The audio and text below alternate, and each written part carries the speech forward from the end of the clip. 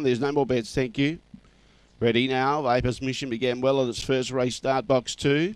Away and began slow at its second race start. Now, here's a bit of speed. It's resonating for late male followers, has found the front. It's out in front by 3 lengths, maybe 2. Chasing hard is Dakota Cruz, but then copped a bad check. Then in turn was Bluey Rocks, Dinah Palms. Well back behind those Blessed Justice, Nyasaland, Sunset, Ben Lake Beckham. Late male punters get a fortune. It's resonating, too good. Second, Bluey Rocks. Third was Dakota Cruz. Fourth placing was Dinah Palms. Well back was Nyasaland, Sunset, Blessed Justice, Ben Lake Beckham at the tail end of the field.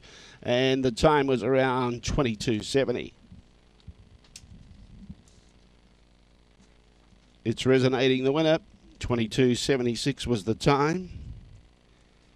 7.25, then 10.19. And 12.57 was the run home. It was a good go, $13 into 6, but 13 was a bit big.